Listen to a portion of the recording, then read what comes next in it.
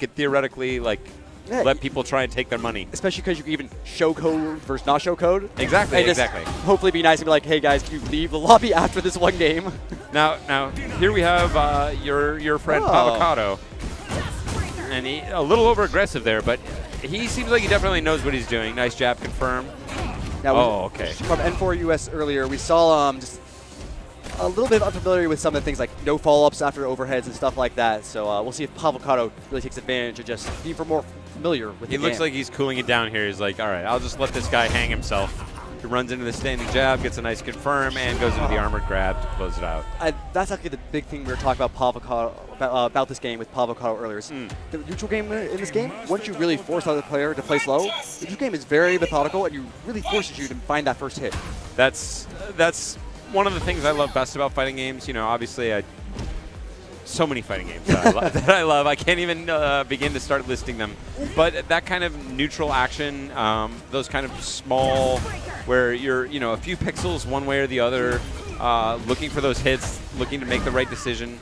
Yeah, and for you, dropping some damage opportunities. Pavocado keeping it simple. Oh, and takes the anti-air throw also. Using the armor there. Now, interesting enough, Cool Drill is actually safe on block against Talos, so he did not have to burn that connect advance there. Yeah, Talos has some of the slower jabs, and his potential punishes not usually fast enough to catch anything but the most sort of ill-timed Cold Drill, a.k.a. Rush Punch, from a Dauntless. It is possible to do it fast enough that you could potentially grab Dauntless, but it is spacing dependent. Yeah, so there are some spacing dependencies. Same thing with Vlad's like clobbering rush. That worked! Wow. The reactionary overdrive and the follow-up. Oh, he gets it. Oh, it burns meter. Okay, yeah. Burns meter to get into a funky position. Pavocado taking out the trash there. He got me so excited there for a second. He hit the thing, he hits the follow-up, he burns the meter. I'm like, yes, yes, yes. Oh. I won't tell Pavocado you cheered against him, but yeah, it was exciting for a moment there. All right.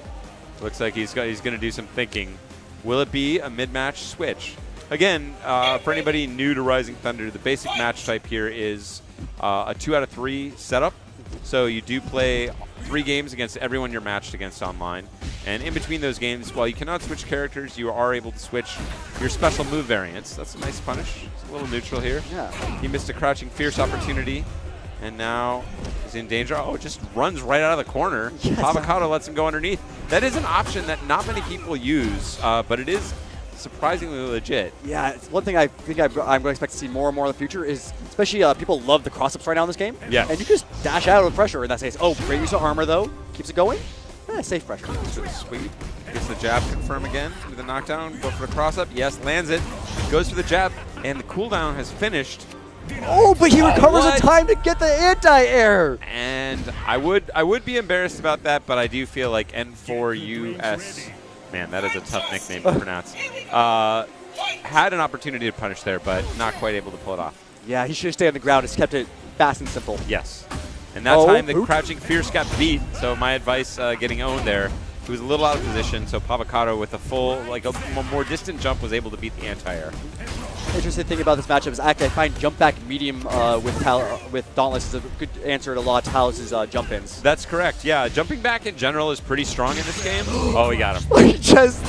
Why are you saying next to me? You should not do that. It gets scooped. And PD N4Us had something going there, but not able to close it out. Friendly handshake.